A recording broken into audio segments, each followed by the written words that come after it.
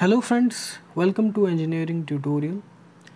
So today we are going to resume our discussion on sensors and transducers. So it's been a while since I have posted a video related to sensors and transducers. So in the next series of videos we'll be discussing about some sensors and transducers, their construction, design, working principle, application. So let's get started. So friends, in this video we are going to discuss about a temperature sensor, okay, and the particular temperature sensor which we are going to discuss is called as a bimetallic element. So as the name suggests, okay, bimetallic element, this device or this instrument, it consists of two metals combined together, okay.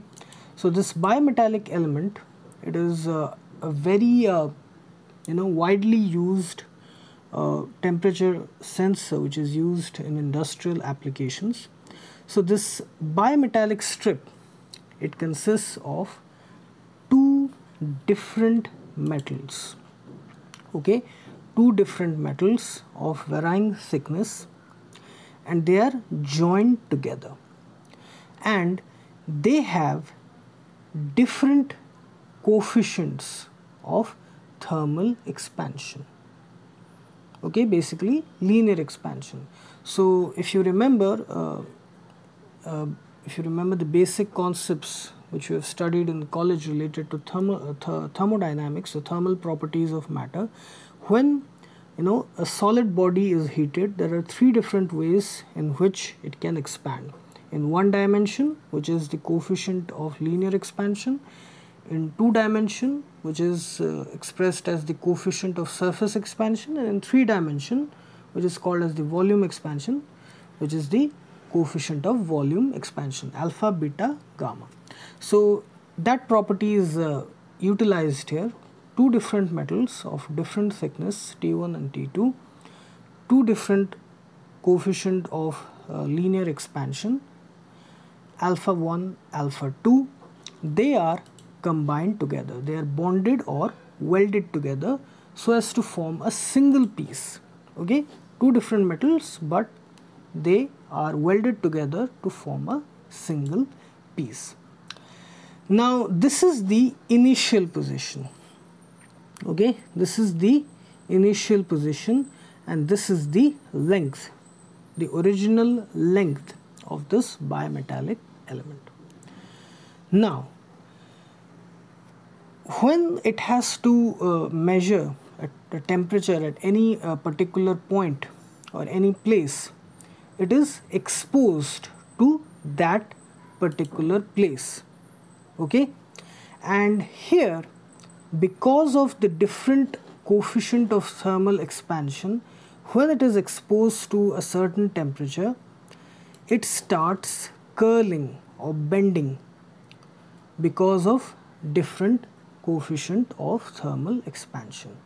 So here what happens is that the layer with higher coefficient of thermal expansion, that is called as the active side, alpha 1, and the other with lower coefficient of thermal expansion, it is called as the passive side. So it bends from active to passive side, forming an angle phi, okay, because of the temperature change. Now it is this angle which is very important for us to establish a relationship between this angular movement or this angular deflection and temperature change, okay. So this is the whole principle of bimetallic element. So what happens is that originally one end is kept fixed, then it is brought in contact with the surface of the body or any place where the temperature is to be measured. Then because of the different coefficient of thermal expansion, the body starts bending or curling from active in the direction of the passive side, the element. Now this forms an angle phi.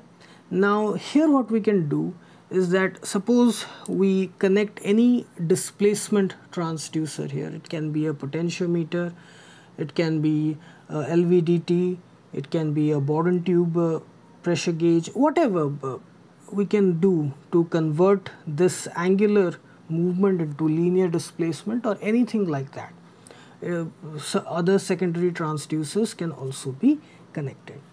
So this angular movement has to be converted into some kind of an electrical signal. So basically secondary transducers which give a voltage or current output such as potentiometer, LVDT, they are used. Further signal conditioning circuitry is also used for amplification, filtering, which we have already discussed, basic measurement system. So this is the initial, the first stage. Now the next important thing is to establish a relationship between this angle phi and the temperature change. That is expressed by this mathematical equation. Now it's a bit complicated. So here the angle phi is given by 6E1E2 T1 T2 T1 plus T2 alpha 1 minus alpha 2 divided by 4E1 E2 T1 T2 T1 plus T2 whole square plus E1 T1 square minus E2 T2 square L delta T. So here these notations, they are these values. E1 and E2 are the Young's modulus for the metal strips 1 and 2. Okay, Young's modulus, which gives us a measure of the stiffness of a particular metal or any material. We have already discussed it in material science and engineering in detail, various things. You can go and check that thing. So Young's modulus is the ratio between stress and strain, applied stress and the resultant strain produced. So E1 and E2 are the Young's modulus for layers 1 and 2. Then T1 and T2 are the thickness of the two metal strips, they are different. Then alpha 1 and alpha 2, coefficient of linear expansion for metal 1 and metal 2. Then capital L is the original length of the combined two metal piece, okay, the original length capital L, and delta T is the temperature fluctuation, the temperature change, final and initial temperature, that difference. So here this whole thing, this whole complicated thing can be written as KT, where KT is the bimetallic element sensitivity, and simply we can write it as phi is equal to KT L delta T. So if you want to ignore this, just replace it with KT L delta T. So here this angle, the bending angle or the curling angle is directly proportional to the temperature change or the temperature fluctuation, okay, and the original initial length. So bimetallic strips, they can be formed using different combinations of metals. It can be